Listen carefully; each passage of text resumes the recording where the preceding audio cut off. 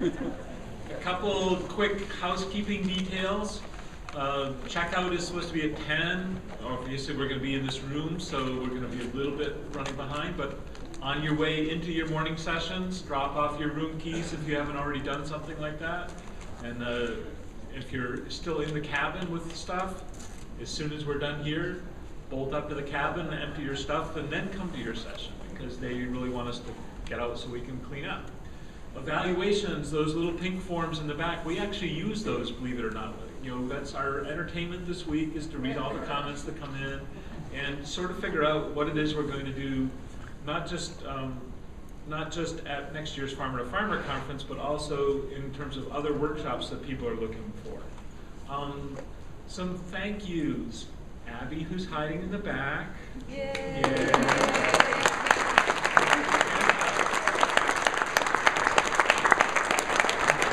We don't know how hard it is for Abby to get the rest of the staff to actually do the things that need to happen, but she's very effective at it. It's so good to see the next generation of new farmers who seem to have just sprouted over the last year.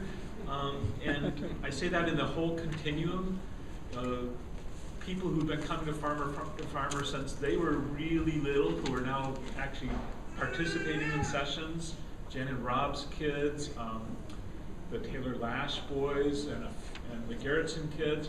You know, they come through the whole cycle of coming to these conferences and being held, and now they're actually jumping in and working on their farms, and here's the next generation starting to emerge, and it's really exciting. So all these little ones that you hear in the back of the room squeaking a little bit now and then, that's where it all starts, is just absorbing it all. And it's really amazing and powerful how it happens. So thank you all for making this a multi-generation event. It's really fun.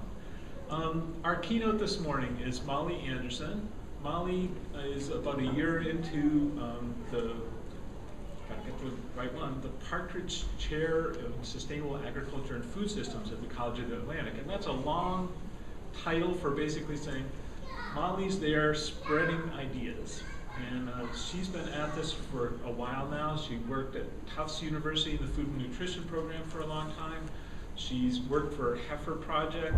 She's been involved in all of the major conversations around the country for years on how do we change agricultural policy. And after Tuesday, I think we have a little bit of work to do, and we're the people who are going to do it. So Molly, help us figure out what we need to be thinking about.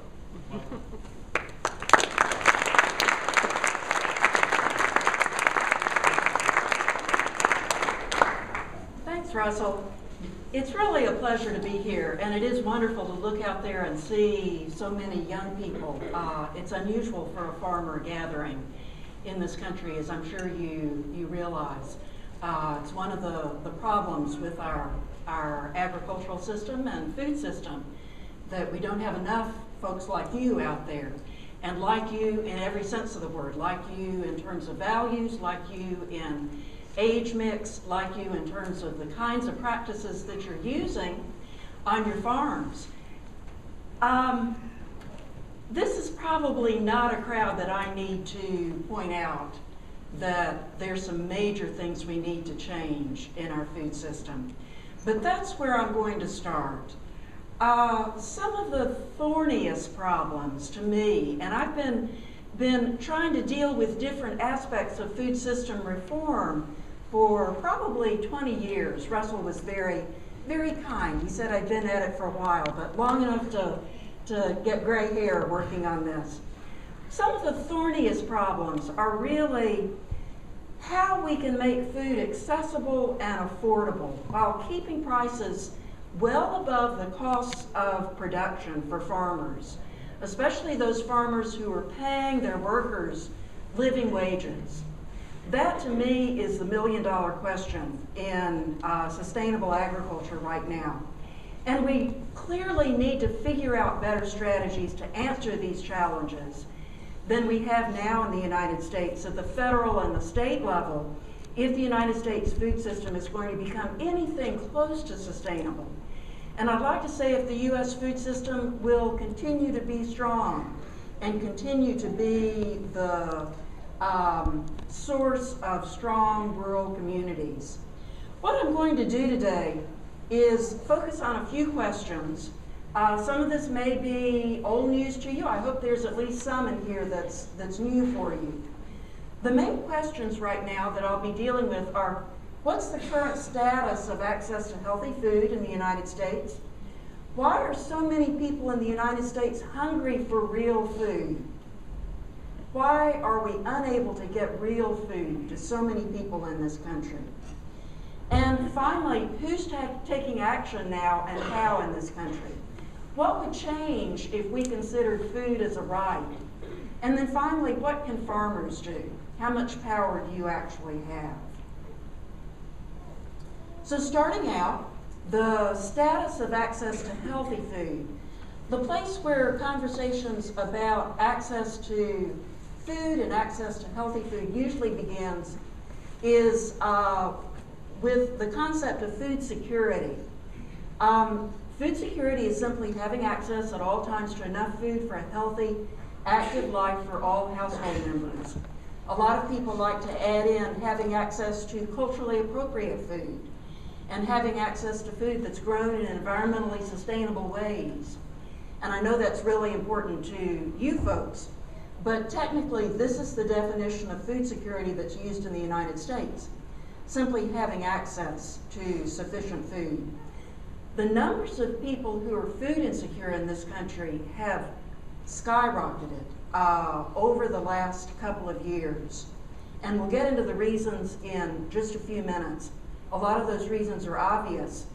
But in 2008, which is the last year that we have good data analyzed, the new report will be coming out sometime this month, probably within a couple of weeks. But the new report is just going to be reporting on data from 2009. All indications are that the numbers of people who are food insecure in 2009 will be even greater than the numbers showing up on this data from USDA for food insecurity in 2008. For reasons that I think you understand quite well, unemployment is not really down, and despite all the brouhaha about the end of the recession, we're not really seeing that, especially not in rural areas where unemployment remains really high. But in 2008, the year where we have the last good data, almost 15% of households were food insecure at least sometime during that year. That was up from 11% in 2007, and it's the highest recorded prevalence of food insecurity since numbers first started to be analyzed in 1995. That was when the first National Food Security Survey was conducted. So food insecurity was holding pretty steady at around 11%. And then suddenly, 2008, we see a big jump up to about 15%. And this is a big jump when we're talking about the numbers of people who are affected. It's almost 50 million households. Well, actually 50 million people living in food insecure households. That includes close to 17 million children.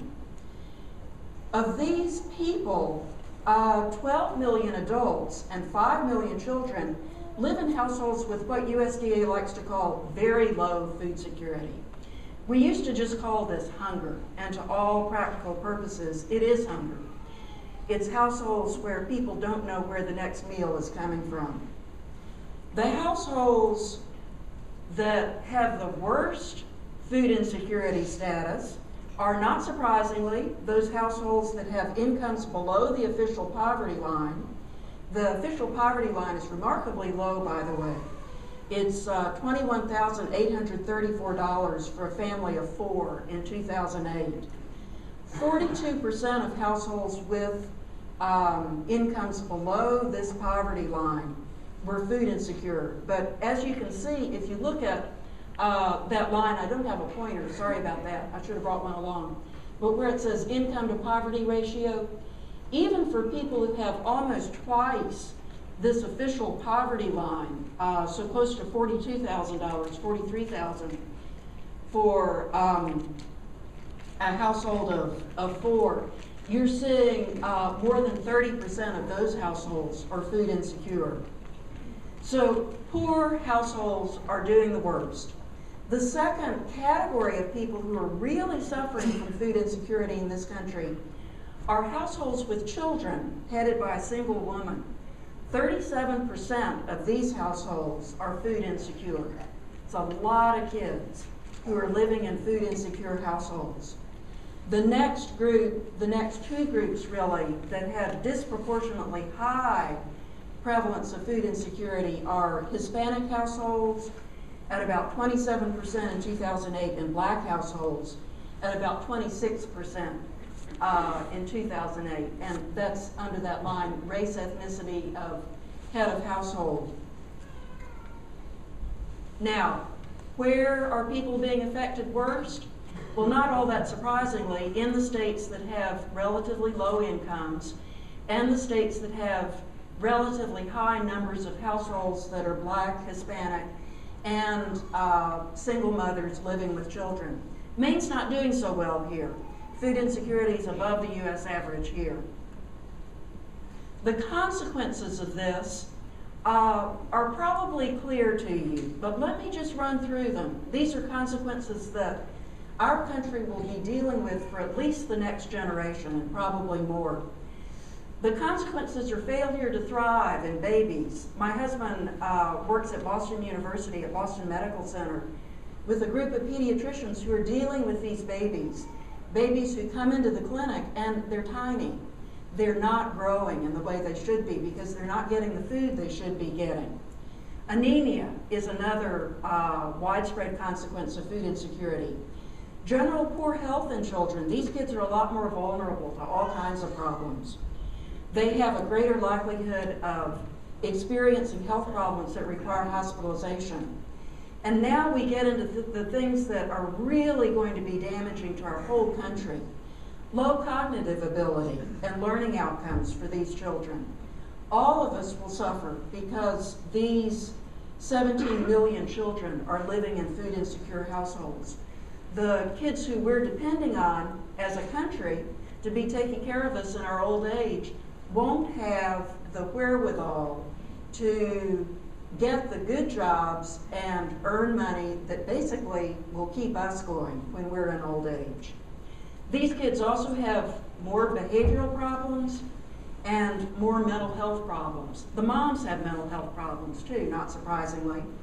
Higher depression and generalized anxiety disorder, and there's a lot of lost productivity in adults from sick days and caring for sick children. So food insecurity is a big problem, not just for these 49 million people living in food insecure households, but really for all of us and for the national economy. And we haven't quite caught on to that as a country, that this is something that's in the public interest to fix, and to fix completely. We have the power to fix this completely. So it's not just food insecurity when we're talking about status of access to healthy food. It's also problems with the quality of food that people are eating in this country. This chart is from a study that's done every year called America's Children, Key National Indicators of Well-Being.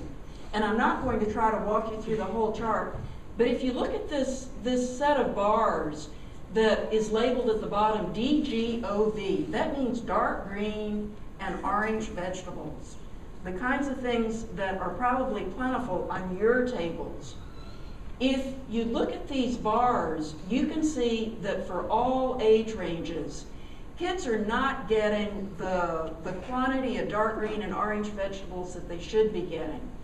And even though 2 to 5 year olds are getting much better now in getting total fruit and a little better in getting total vegetables that they need. Should I be using that? Oh, good, thank you. Ask and ye shall receive. Even though things are getting slightly better, our kids are still not eating anywhere near the quantity of servings of fresh fruits and vegetables that they should be eating. Now, part of what happens when you don't have kids eating the right kind of diet and you don't have adults eating the right kind of diet is obesity. And you're well aware that adult obesity and child obesity is growing at really serious rates. Maine, again, not showing up so well. Adult obesity is 25.8% in Maine, I believe. This is 2009. These figures are from the, it's the best federal figures that we can get for obesity from the Centers for Disease Control. And in some population groups, particularly African Americans, the figures are much higher. In the map down at the bottom corner, well, we'll let that be. You can see very well the map down at the bottom corner. These are showing prevalence of black obesity in the United States in 2008. And when you see maps that have a lot of red and purple and orange, that's a pretty clear indication that something's wrong. Something's very wrong, that the kind of food that you are producing is not getting to the people who most need it. This is showing the change in obesity among teenagers between around 1990 and 2007 to 2008, with the green bar on the right showing the more recent figures, the blue bar the earlier figures, and consistently for all demographic groups, obesity is going up for teenagers. Not good.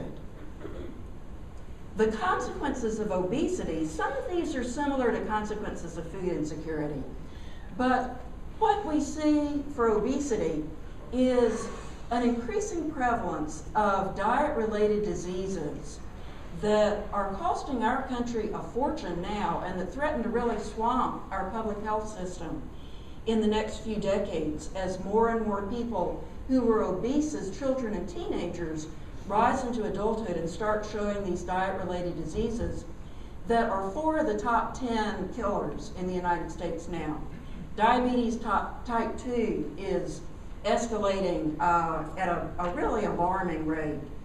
Kids who are obese have poor school performance, low teacher ratings of social behavior, increased risk of obesity as an adult, correlations with type 2 diabetes, stroke, heart disease, some cancers, gallbladder problems, sleep apnea, depression.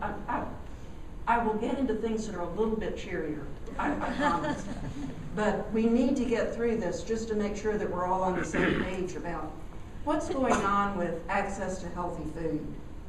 And there are also very serious financial problems, as I mentioned.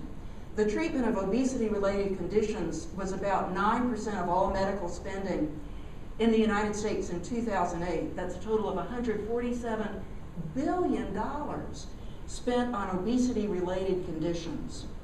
That was up from about 6% just a decade earlier. Obese Americans, and that's about a third of adults through the country, spend about $1,500 more annually on health care than normal weight Americans. A lot of this is for drugs. Now, you might think that obesity and food insecurity are opposite ends of the spectrum. They're frequently presented that way, that we have these, paradoxically, we have a rise in obesity at the same time that we have a rise in food insecurity. But they're actually closely related. I have come to think recently of obesity as a metaphor for what's going on in our country with respect for food. Obesity reflects a hunger for real food. It's a metaphor for overconsumption in every domain of U.S. life. Overconsumption that's been promulgated by media and by government policies over the last few decades. What could be worse, really, than eating and eating and eating and never being satisfied? And to me, that stems from eating the wrong kind of food. The wrong kind of food in a metaphorical sense, as well as a literal sense. I showed you that we're not eating, our kids aren't eating enough dark green and orange vegetables, but we're also not eating the right kinds of values, the right kinds of beliefs, the right kinds of hopes. And to me, that's a lot of what the obesity crisis is about. It's hunger for meaning and hunger for real food coming from our food system. So, why is this going on? Why are so many people in the United States food insecure, obese, and hungry for real food? Some of the issues are pretty obvious. It's unemployment and low income. People can't afford to buy food at the prices that it is currently being sold for in just about every place. This is not farmers' fault by any means. Consumers sometimes point to farmers and say, you should be giving us cheaper food. You should be giving us really good food at low prices. But this is not farmers' fault or farmers' responsibility. We have decades of cheap food policy, and that's basically the problem. The wrong kinds of food have been subsidized and kept artificially cheap. So now it's a lot cheaper to buy Coca-Cola than to buy juice. It's a lot cheaper to buy chips and to fill yourself up on low-quality food than it is to buy good food. And I know it's possible to do that, but given the food environment, food deserts where it's hard to get to full-service supermarkets and there aren't enough farmers markets or farm stands, or food swamps, which are places where there's plenty of food and even healthy food, but it's completely lost in this barrage of ads and availability of really junky food. So some of the reasons are pretty easy to see. Food swamps, unemployment that leads to low income, lack of living wages in the United States, cheap food policy, food swamps, food deserts. And I'm going to show you two slides that to me encapsulate a lot of what's wrong with our cheap food policy and federal ag and food policy generally. This is showing on the left federal subsidies for food production by type of food between 1995 and 2005. Meat and dairy took the hog share of subsidies. Vegetables and fruits were only subsidized for less than 1% of total federal subsidies going to food production. And here on the right, just to remind you, is what we should be eating. And it's almost a direct reverse. The foods that we should be eating are not being subsidized. The foods we're not eating enough of are not getting subsidies. And it's not necessarily the case that vegetable farmers should all be getting the same subsidies that the large-scale hog and cattle farmers should be getting. I'm not convinced that that's the answer, but there's clearly a skew here of perverse subsidies that are propping up a really unhealthy food system. This next one, given that I woke up an hour early, I missed the time shift. Maybe some of the rest of you did too. I had a chance to look at the New York Times front page this morning.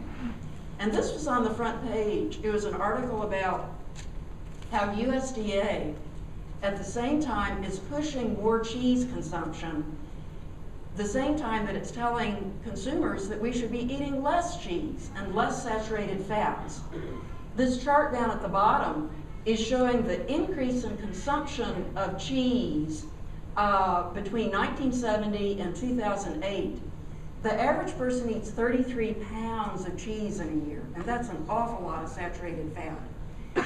Between cheese and Coca-Cola and other soft drinks, you don't really need to look farther for a reason for why more people are getting obese. It's pretty obvious. 1/4 of a Domino's pizza, and this is one of the success stories that USDA is pointing to in its marketing strategies, that it's worked with Domino Pizza to increase the amount of cheese that it can put on a pizza. One serving gives you 77% of your day's saturated fat intake. That's an awful lot of fat. In the same USDA report that was talking about successful marketing strategies, they discussed this Domino's pizza that has, or Domino's pizza that has 6 cheeses on the top and then 2 cheeses in the crust. We don't really need that much cheese. But It's one good way to be pushing more cheese. And it's not you guys who are really benefiting from that kind of subsidy and that kind of marketing strategy.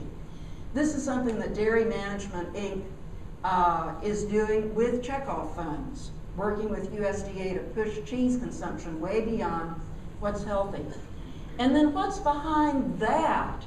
The crazy federal policies where we have conflicts between nutrition advice and marketing advice, and we have subsidies going in entirely the wrong direction, is really crazy federal policies where we have way too much money going into military spending. This is one of those sacred cows in Washington. The United States spends almost half of total world spending of military spending. We're spending half of that. And our next runner-up is Europe, that's spending only 20%. So the United States alone is spending more than the next 40 countries below us on the military. This isn't good for us. This isn't good for our rural communities. In addition to this waste of money in wars that we can't win, we are having to cope as a country with the people who return from these wars, who are shattered and damaged. I'm sure many of you have close contact with veterans.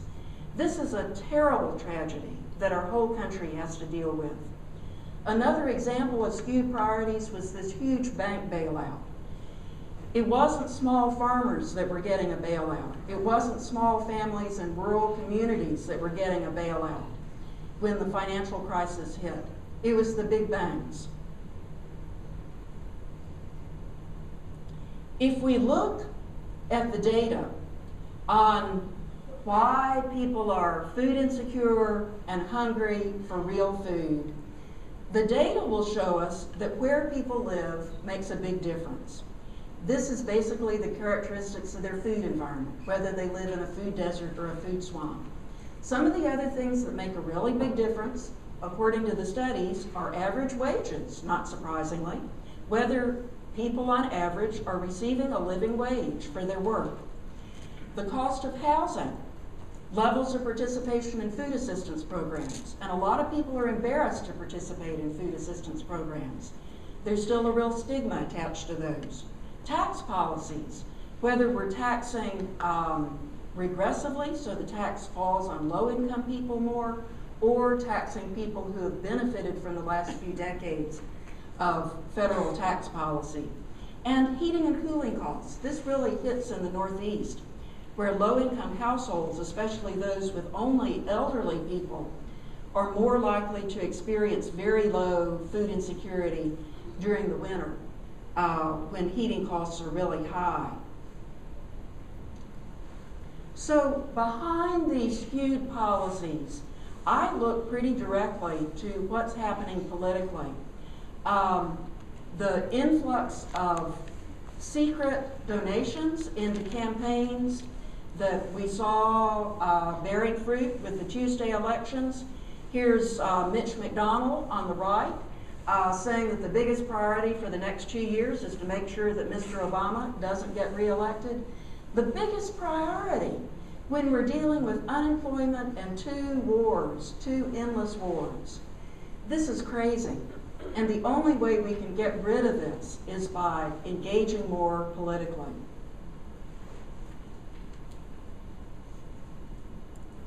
Okay, let's look at how we're dealing as a country. I'm going to shift gears a little bit. How we're dealing now with food insecurity and obesity and this hunger for real food. The numbers on this chart, don't worry if you can't read them because they're out of date. This is an old chart. But there are a couple of things that I wanted to point out about this. The Emergency Food Network, and 1 out of 4 people in the United States now takes advantage of this Emergency Food Network at some point during the year, consists of both federal programs there across the top and private programs at the bottom.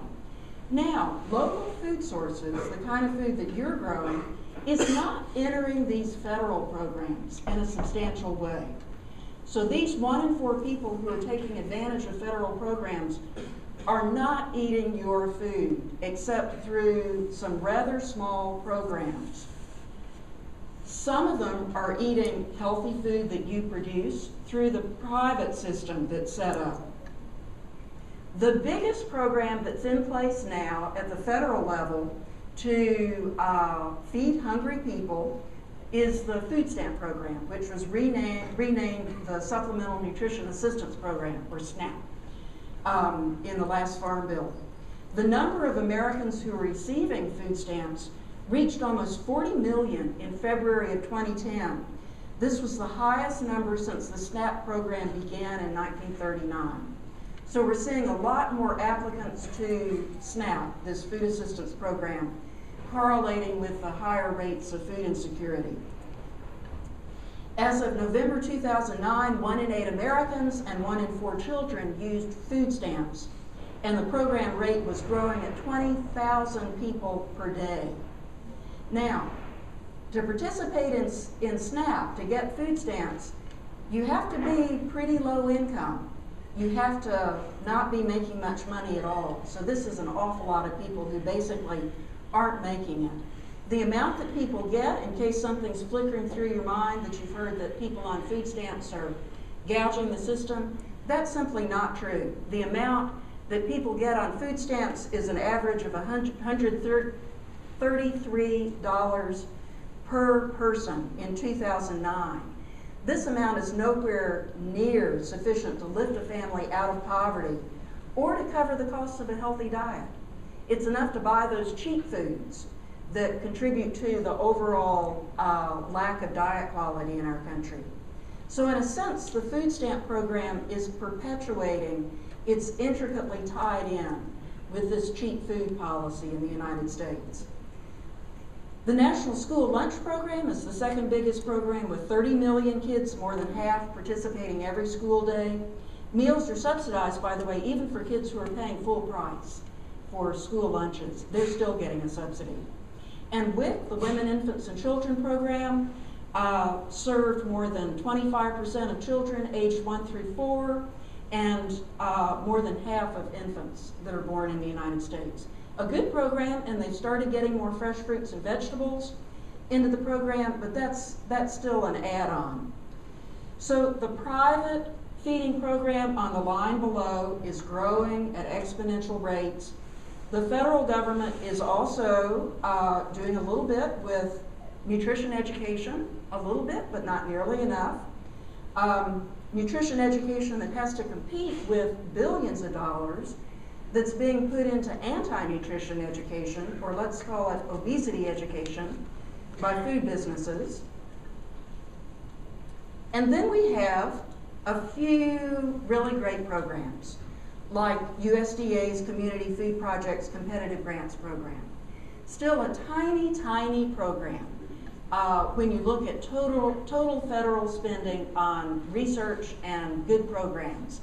This is the cover of a study that was done at its decade celebration in, what was that, March 2007, I think, the first decade of the Community Food Projects program. And I think there have been community food projects in Maine, right? Several? Okay, great, great, glad to hear it. Because I think that's a wonderful program. It just doesn't have enough money. That's the biggest issue. It's helping to connect farmers with these low-income people who really need food.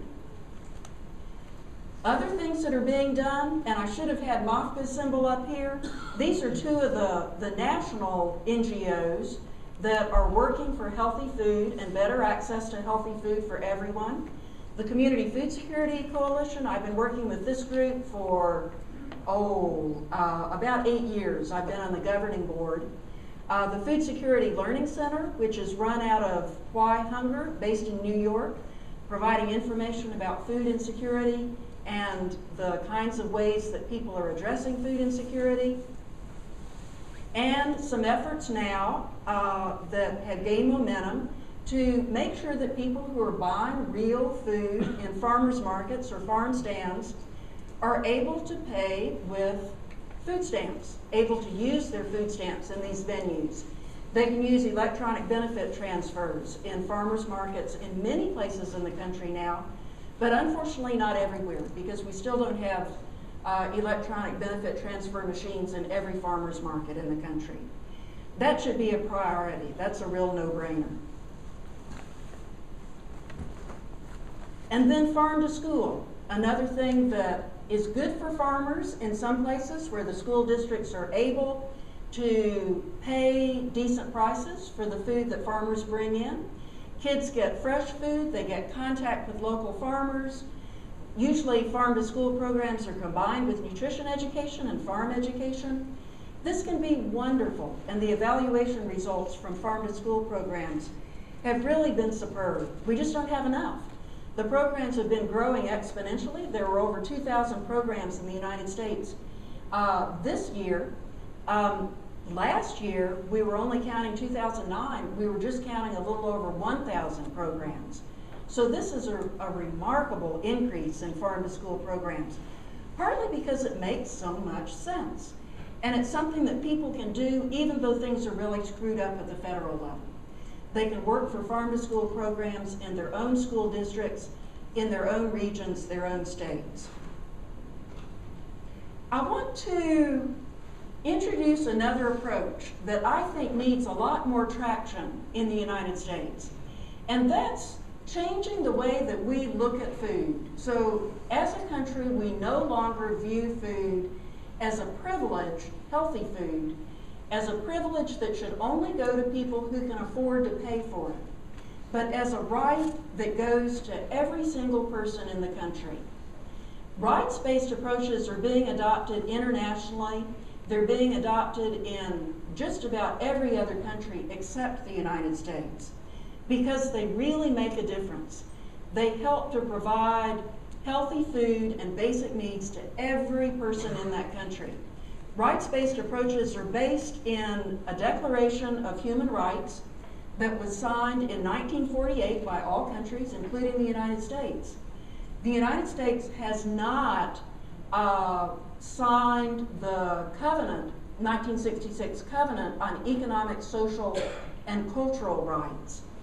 And some officials in the United States will insist that actually feels good.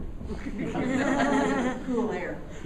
Some officials will insist that the United States does not support the right to food. There was a vote taken in the United Nations General Assembly in November of 2008 that basically just endorsed the right to food and said it's intolerable that so many people are dying of hunger and suffering from malnutrition in a world that can feed everyone now. The United States was the only country that failed to endorse this move to simply repeat what had already been accepted by all countries, the right to food. The United States has to support it because we signed the UN Declaration of Human Rights, and the right to food is basically there, even though it's been elaborated in these later covenants and declarations. So that's a little bit of weasel work for the U.S. administration to be saying that we don't support the right to food. Rights-based approaches basically put vulnerable people, and that includes all these kids who aren't getting the right kind of food. It includes all those people who are hungry for real food. It puts those people in the very center of the focus as rights holders, people who deserve to have healthy food. And it sets up a whole process in which these vulnerable people have the right to participate in any kind of policy, any kind of decision that affects their right to healthy food. So these federal policies about subsidies that are so skewed, vulnerable people who are suffering from food insecurity and obesity should have a say in what kinds of federal policies we're supporting. It sets up mechanisms of accountability at every level so that if people aren't getting healthy food and aren't able to enjoy their right to healthy food, they have immediate recourse. The basic idea with rights-based approaches is that the state is responsible for filling basic human rights of all citizens, and all citizens are rights holders. That's you, me, everybody. States that don't do this are considered failed states. States that don't provide for the basic needs of all their citizens are failed states. We have a custom in this country of pointing to other countries and saying, failed states or human rights abuses. But we are doing exactly the same thing when it comes to the right to food within the United States. This idea about food as a basic human right is a little hard to grasp. And I think it helps sometimes to compare it with education, which we do consider a human right in this country. Provision of education is something that we take for granted. The state is going to make sure that our kids have schools. The government, that's one of the primary responsibilities. It's one of the main reasons that we pay taxes, in addition to keeping the IRS people from snooping around at our front door. Food, in contrast, we have a needs-based approach to food where you have to prove that you're low income and you don't have enough food in order to get food stamps or get any kind of assistance. And the process for getting this is humiliating and sometimes really difficult to go through. You have to show up at a government office to apply. It's not a process that preserves people's dignity. This photo at the bottom is soup lines through the 1930s, but it's not all that different nowadays in pantries around the country. So accepting the right to food would mean not that we're just giving food away to everybody. Some people say, we can't have a right to food because that would take away the incentive to work. It means that for people who, for various reasons, cannot enjoy that right, they should be able to get healthy food easily, conveniently, in affordable ways that meet their own income. And if they simply don't have an income because of disability or they're immobilized, then the government makes sure that they get that food through ways that preserve their dignity, not through ways that make them feel that they're taking a handout. So, let me recapitulate what farmers can do now. The options that don't punish farmers by forcing them to take lower prices and basically exploiting their own labor on their farms. They can participate in farm-to-school programs and farm-to-institution programs where they exist and where people are willing to pay decent prices. You can work for those farm-to-school programs too. Try to make sure that they're in place in your school districts. Farmers can take advantage of subsidized sales at farm stands, farmers markets, or through CSAs. That's either by food stamps, the electronic benefit transfers, or by private subsidies. There's a big foundation, the Wholesome Wave Foundation, and several private foundations in the United States now, and a lot of very generous people who are subsidizing low-income people's access to healthy food at farm stands and farmers markets. Even though this is kind of taken off as a trend in the United States, and a lot of people point to what they call bounty bucks in Boston or double bucks in some other parts of the country where you can go into farmers markets or farm stands and buy twice as much healthy food that's locally grown with your farmers market money as you could buying other things. It's really not the complete solution, because for low-income people, getting to farmer stands and farmers markets that's not enough. A lot of low-income people live in places where they don't have access to these kinds of markets, or it's not convenient for them. It doesn't fit in with working 3 jobs. You can also work with distributors who are committed to fair pricing and making good food widely available. Fortunately, there's some of these innovative, creative distributors in the Northeast. Crown of Maine in this state, Red Tomato in Massachusetts, and working through the entire Northeast region, trying hard to give farmers fair prices and also make sure that healthy food gets out to low-income customers, gets out to the places where low-income people shop. Some of the ways that they're experimenting, I know Red Tomato is doing this, I don't know about Crown of Maine, is selling produce that doesn't quite meet the grade in terms of size or color or whatever, like the apples that aren't quite big enough, but are still just right for little kids' hands. Selling those at a slightly lower price so at least farmers can gain some income for these products that they can't sell through their usual channels. And then finally, I really can't say it enough, farmers need to be participating in policy change efforts. I know you're sending Russell off to Washington to fight for food safety regulations that help small farmers, but there are a lot of other ways that farmers need to be engaged in policy change efforts. The National Campaign for Sustainable Agriculture is one of the places that tracks policies that are friendly to farmers and will send out alerts to remind you of when you need to be notifying your senators and congresspeople. Community Food Security Coalition also does the same thing. So please join these groups. We need to raise the numbers of people who are protesting these insane food policies that we have in this country. So my conclusion, it's a little bleak. I told Russell it would be bleak, but I'm afraid that's simply the situation we're dealing with in the country right now. There's plenty of money that's being made in the food system. It's not an issue of lack of money. Places like Walmart with their supercenters that are selling most of the produce to people in the United States now are making money hand over fist. The people who control those companies are making money hand over fist. Agribusiness is thriving in this country.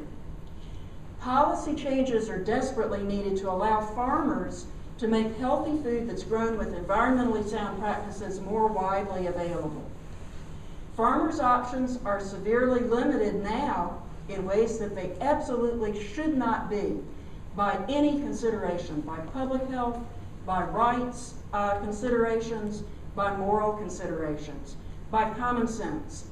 Farmers' options are limited because of all the perverse subsidies and policies that effectively lock out low-income consumers from healthy food. Ensuring that citizens' basic needs and rights are met is a core function of our government, and we need to keep their toes to the fire, make sure that's happening.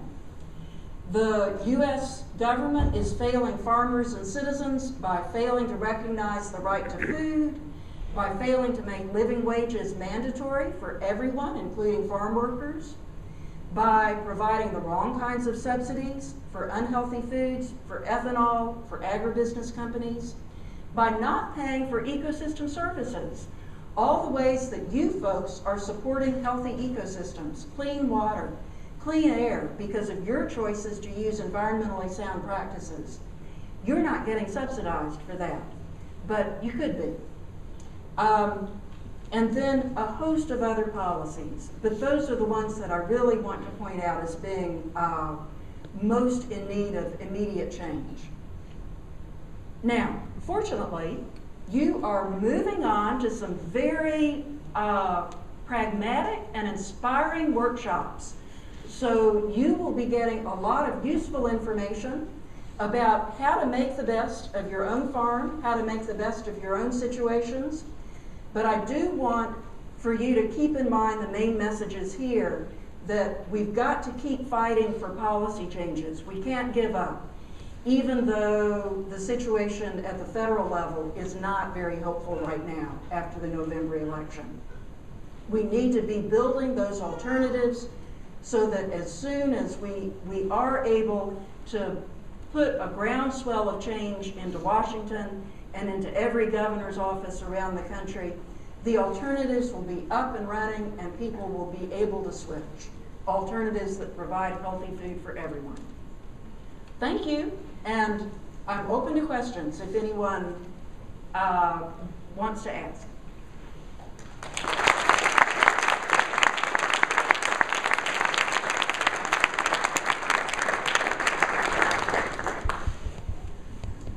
Questions? Yeah. So say we do have policy changes that change the way we subsidize fresh foods, how are we still going to compete with marketing for these junk foods? Like, do you suggest that SNAP benefits aren't, like, you can't buy potato chips with SNAP benefits, or how do you think you do that without getting this, like, nanny state label? That's become really controversial, especially with the question is excellent. It's how are we going to deal with all the marketing that's being done for junk foods without becoming a nanny state where we're telling people what to buy, what they can and can't buy. New York State is proposing to ban purchases of soda with food stamps. And I know it's extremely controversial, and I understand the arguments on both sides there. But it really seems to me that we should not be providing federal funds to subsidize purchases of unhealthy foods, because those purchases, in effect, hurt poor people, and they prop up the companies that are already making way too much money by selling that unhealthy food. I know I work with Ed Cooney at the Congressional Hunger Center, and he would be having a heart attack in the back of the room if he heard me saying that. I understand the arguments that it's really important for people who don't have adequate incomes to be able to have free choice of foods, but at the same time, it simply seems wrong to me to be subsidizing those purchases with food stamps. So I would say yes, if you really must have Coca-Cola, buy it, but don't buy it with food stamps. Use your food stamps for the healthy food purchases.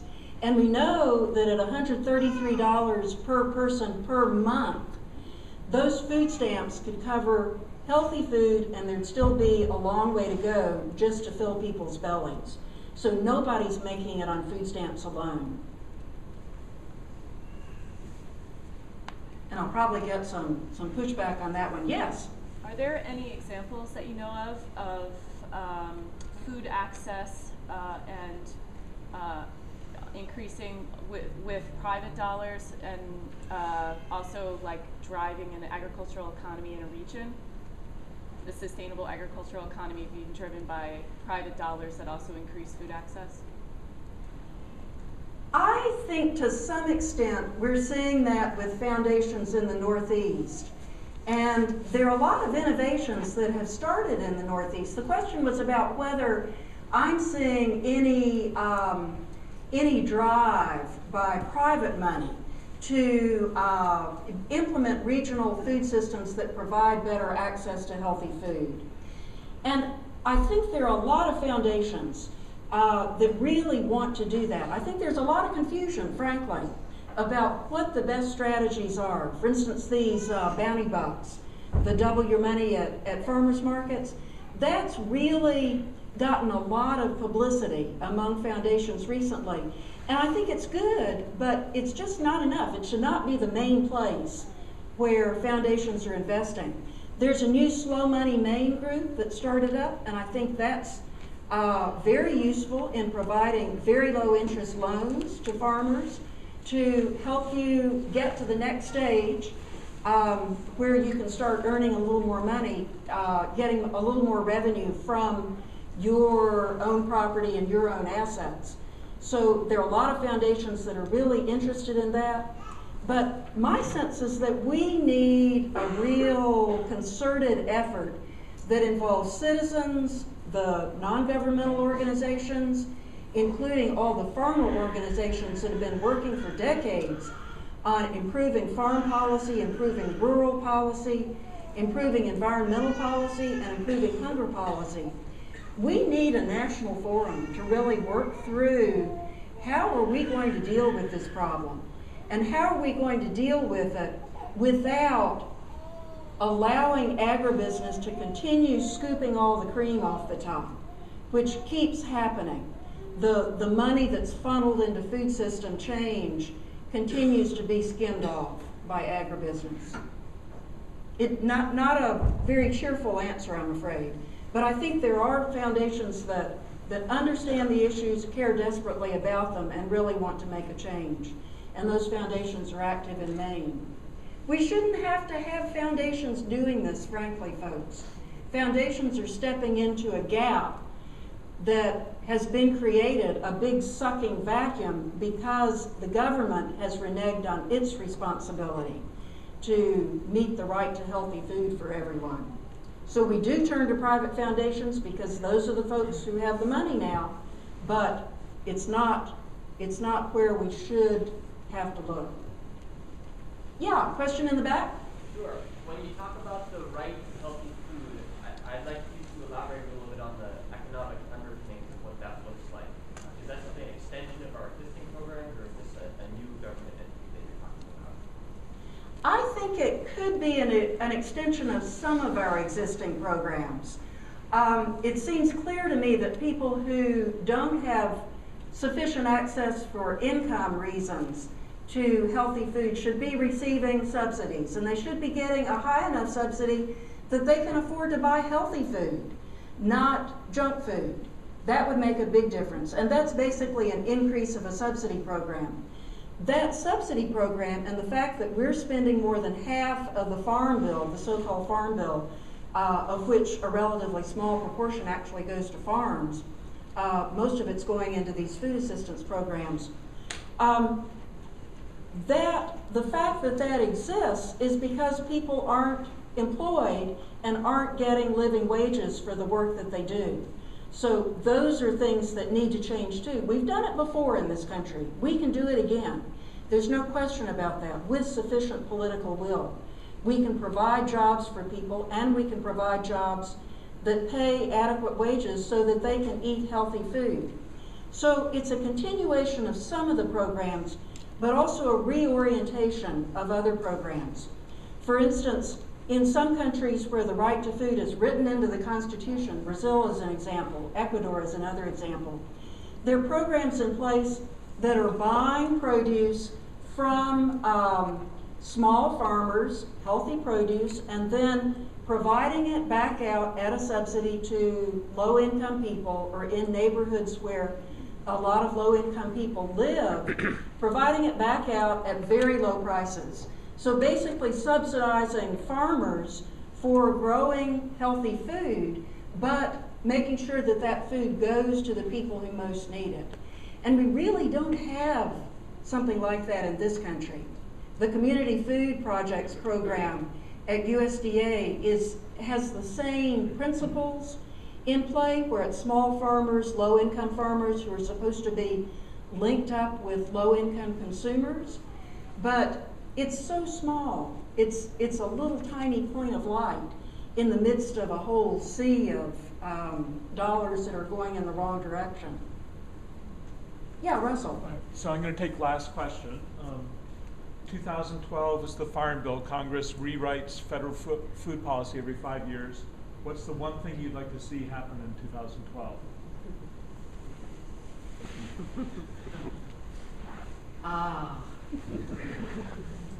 The one thing. I think, and I have to say this, Russell, it's going to sound, Russell is asking what I would most like to see in 2012. The thing I would most like to see, and I'm sliding around your answer first, is an end to these secret campaign donations by corporations. Because I think the amount of money that's flowing into campaigns now that doesn't have to be identified, that's coming from big business, is outrageous. So that's what I would most like to see in 2012, and I think that would make a big difference overall. But in terms of the Farm Bill, what I would like to see is that it be recognized as a food bill, and that the top priority of the food bill become providing healthy food to everyone, and that every single program within the food bill be carefully examined with that motivation in mind. If it doesn't serve that purpose, then it must be changed. And I could get into lots of details. Those of you who are considering going down to Albany next weekend, I hope there's a whole group of you. The Northeast Sustainable Agriculture Working Group is holding a conference called It Takes a Region in Albany, New York, and there will be a Farm Bill listening session there. that's hosted by the Community Food Security Coalition and NESAW. And that's one of the places, there should be listening sessions like this going on all around the country now, that is eliciting comments from people at the grassroots, people who are dealing with these bad policies that we have in place and saying, these are my top priorities for the Farm Bill, and then taking those priorities up to the federal level and supporting them throughout. It's going to take concerted support by all of us to make a real change in the Farm Bill. We made some changes in 2008. We need to go even farther to make this a healthy food bill in 2012.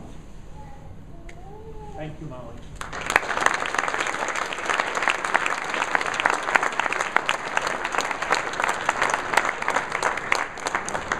So I did forget a couple other announcements. Reminder, check out. Also, stop in and visit the vendors as they set up for lunch. John Carroll reminded me that people have been looking for his book. He'll be there ahead of lunchtime. And thank you so much for taking time out of your farm lives and coming to share your experiences with everyone. So see you in a few minutes. Thanks, everyone.